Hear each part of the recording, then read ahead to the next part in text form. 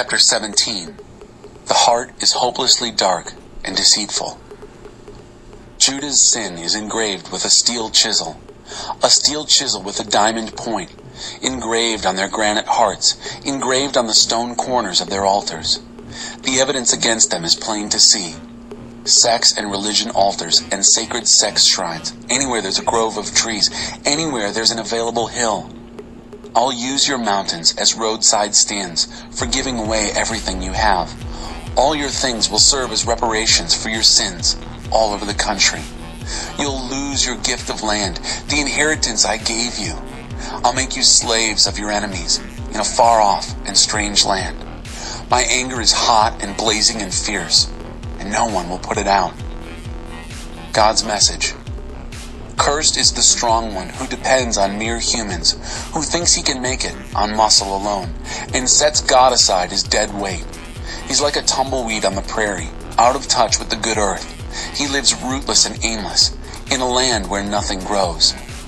But blessed is the man who trusts me, God, the woman who sticks with God. They're like trees replanted in Eden, putting down roots near the rivers. Never a worry through the hottest of summers, never dropping a leaf. Serene and calm through droughts, bearing fresh fruit every season. The heart is hopelessly dark and deceitful, a puzzle that no one can figure out. But I, God, search the heart and examine the mind. I get to the heart of the human.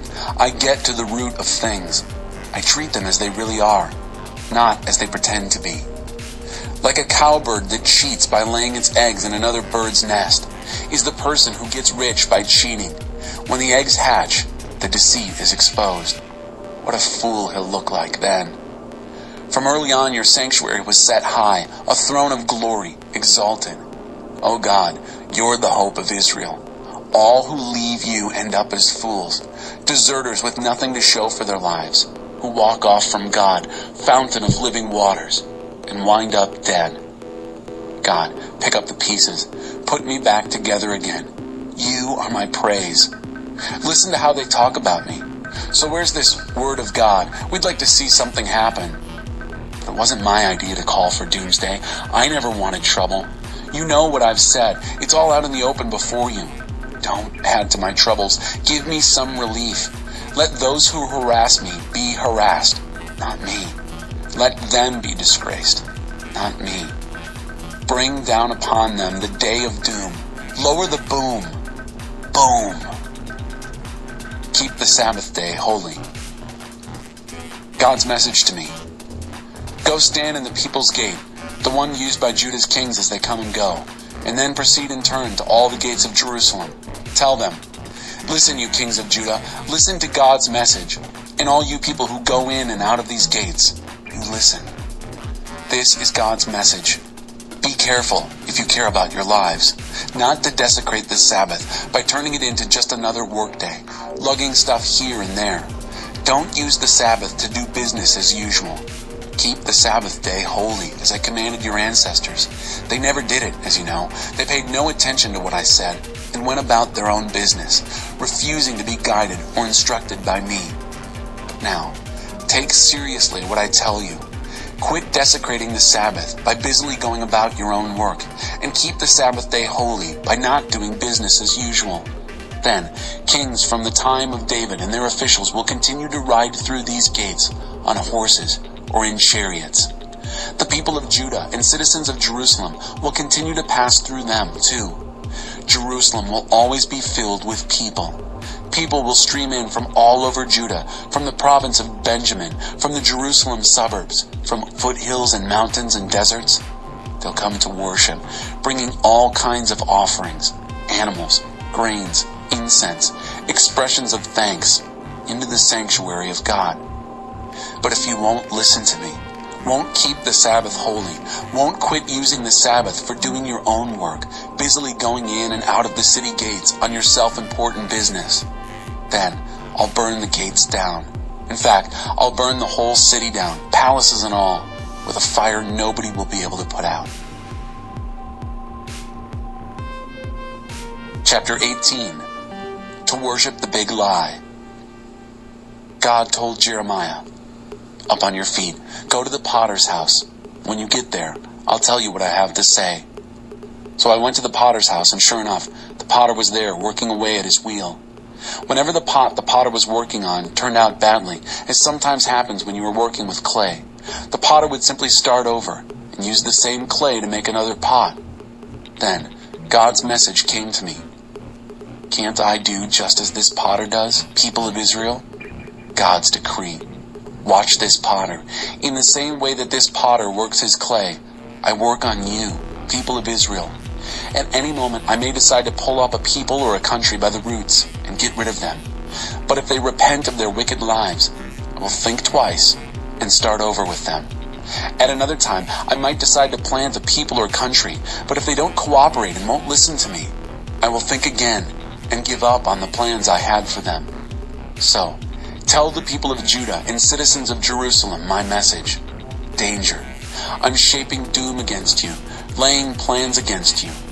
Turn back from your doomed way of life. Straighten out your lives.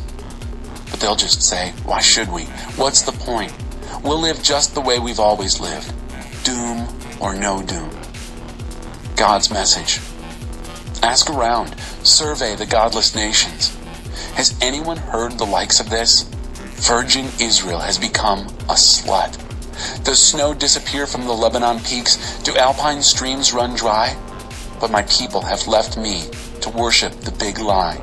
They've gotten off the track, the old, well-worn trail, and now bushwhack through underbrush in a tangle of roots and vines.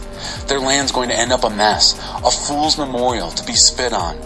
Travelers passing through will shake their heads in disbelief. I'll scatter my people before their enemies, like autumn leaves in a high wind. On their day of doom, they'll stare at my back as I walk away, catching not so much as a glimpse of my face. Some of the people said, "Come on, let's cook up a plot against Jeremiah. We'll still have the priests to teach us the law, wise counselors to give us advice, and prophets to tell us what God has to say. Come on, let's discredit him so we don't have to put up with him any longer." And I said to God, "God, listen to me. Just listen to what my enemies are saying. Should I get paid evil for good? That's what they're doing. They've made plans to kill me. Remember all the times I stood up for them before you, speaking up for them, trying to soften your anger? But enough. Let their children starve. Let them be massacred in battle. Let their wives be childless and widowed. Their friends die and their proud young men be killed. Let cries of panic sound from their homes as you surprise them with war parties. They're all set to lynch me. The noose is practically around my neck. But you know all this, God. You know they're determined to kill me. Don't whitewash their crimes. Don't overlook a single sin. Round the bunch of them up before you. Strike while the iron of your anger is hot." Chapter 19. Smashing the clay pot. God said to me, "Go, buy a clay pot. Then get a few leaders from the people and a few of the leading priests and go out to the valley of Ben-Hinnom, just outside the potsherd gate, and preach there what I tell you. Say, listen to God's word, you kings of Judah and people of Jerusalem. This is the message from God of the angel armies, the God of Israel. I'm about to bring doom crashing down on this place. Oh, and will ears ever ring? Doom, because they've walked off and left me, and made this place strange by worshiping strange gods, gods never heard of by them, their parents, or the old kings of Judah. Doom, because they have massacred innocent people. Doom, because they built altars to that no-god, Baal, and burned their own children alive in the fire as offerings to Baal, an atrocity I never ordered, never so much as hinted at. And so it's payday, and soon. God's decree. This place will no longer be known as Topheth or Valley of Ben-Hinnom, but Massacre Meadows. I'm canceling all the plans Judah and Jerusalem had for this place, and I'll have them killed by their enemies. I'll stack their dead bodies to be eaten by carrion crows and wild dogs. I'll turn this city into such a museum of atrocities that anyone coming near will be shocked speechless by the savage brutality. The people will turn into cannibals. Dehumanized by the pressure of the enemy siege, they'll eat their own children. Yes, they'll eat one another. family and friends alike. Say all this, and then smash the pot in front of the men who have come with you. Then say, 'This is what God of the angel armies says.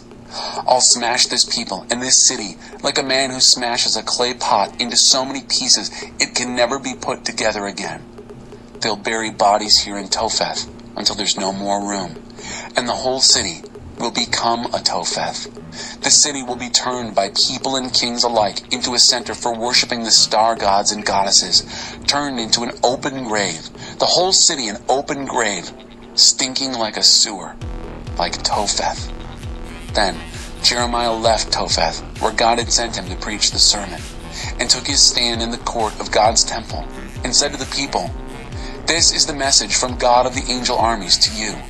Warning, danger. I'm bringing down on this city and all the surrounding towns the doom that I have pronounced. They're set in their ways and won't budge. They refuse to do a thing I say.'" Chapter 20. Life's been nothing but trouble and tears. The priest Pashur, son of Immer, was the senior priest in God's temple. He heard Jeremiah preach this sermon. He whipped Jeremiah the prophet and put him in the stocks at the upper Benjamin gate of God's temple. The next day, Pashur came and let him go. Jeremiah told him, "God has a new name for you, not Pashur, but danger everywhere. Because God says, you're a danger to yourself and everyone around you. All your friends are going to get killed in battle while you stand there and watch. What's more, I'm turning all of Judah over to the king of Babylon to do whatever he likes with them. Haul them off into exile. Kill them at whim. Everything worth anything in this city, property and possessions, along with everything in the royal treasury, I'm handing it all over to the enemy. They'll rummage through it and take what they want back to Babylon. And you, Pashur, you and everyone in your family will be taken prisoner into exile. That's right, exile in Babylon. You'll die and be buried there, you and all your cronies to whom you preached your lies. You pushed me into this, God, and I let you do it. You were too much for me. And now I'm a public joke. They all poke fun at me. Every time I open my mouth, I'm shouting murder or rape. And all I get for my God warnings are insults and contempt.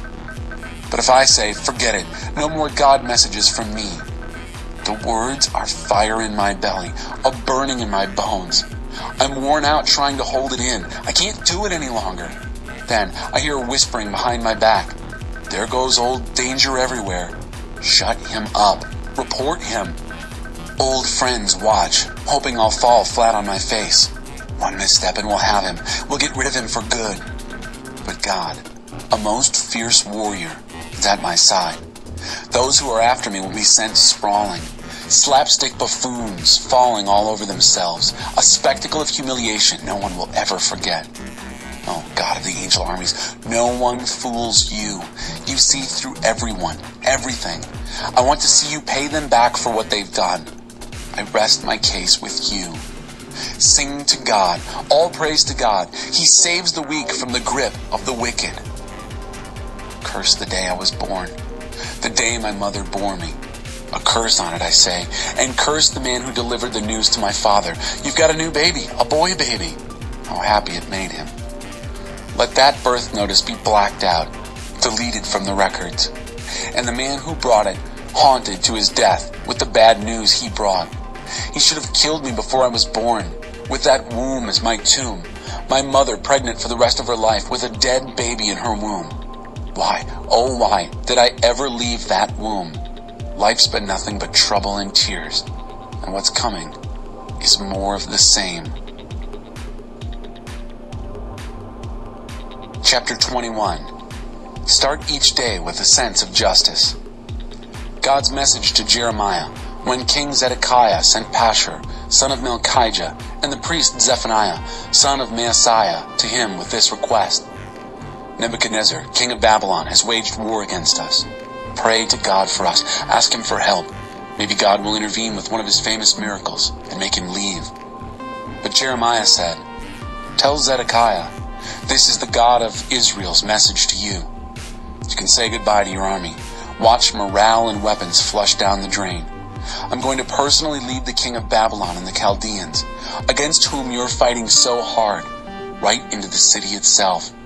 I'm joining their side and fighting against you, fighting all out, holding nothing back.